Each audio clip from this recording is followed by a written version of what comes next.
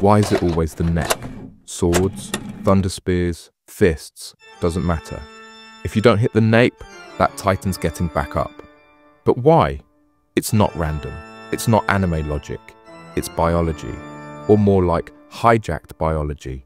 Titans aren't just big zombies. They're human shells hijacked by something called the source of all living matter, a freaky parasite that lives in the spine.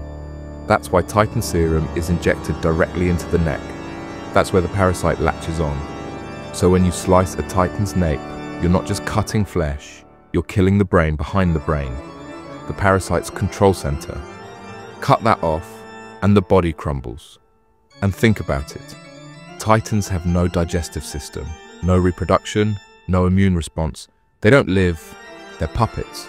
It's not hunger that makes them eat humans. It's instinct. They're programmed to seek out shifters, to find more parasites. That's it. Consume, convert, repeat. But the nape? That's the kill switch. Take it out, and it's game over.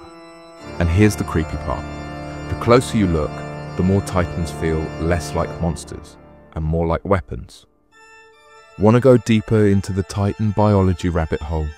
Check out the long-form breakdown on the channel, because we're just getting started.